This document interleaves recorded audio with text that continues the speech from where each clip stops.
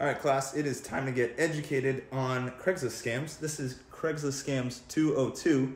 You're too good for 101. Let's learn how to lose your money and your MacBooks. First thing I want to point out is Venmo's website says, in all caps, do not use Venmo to transact with people you don't personally know, especially if the transaction involves the purchase or sale of a good or service. For example, electronic equipment. Wait, but Ben, that doesn't make sense. I mean, Venmo's like cash, right? You have this and it's just like cash. No, it's not. What if I take the cash from Venmo and do the immediate bank transfer, not the 2 to 3 day free one, but I pay the fee and then I get my money instantly, right? And then I can't get screwed. Wrong. Look at the screenshot from Venmo. They can literally send the money back to someone's Venmo from your bank account. Straight, Venmo can take money from your bank account and give it back to the person who's scamming you out of your own money. Damn!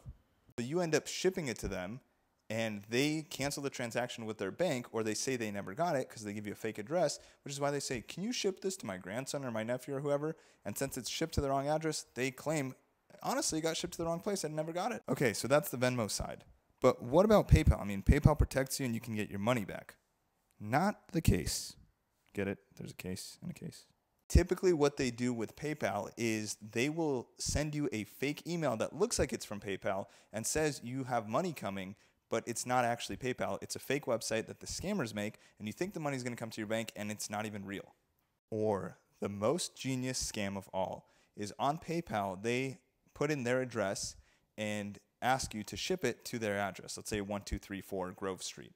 And on PayPal, sometimes you have to put in the tracking information to release the funds. So it says funds pending, and then when you put in the tracking number and it knows that you shipped it or it got delivered, PayPal gives you the money. Sounds great, except while your money is frozen, they will ask you, oh, actually, can you ship it to my grandson or my friend, or I'm going on vacation, can you ship it somewhere else? You end up shipping it through a FedEx label to the address that's not the same as PayPal. So then they go to PayPal and say, he didn't ship it to the right address.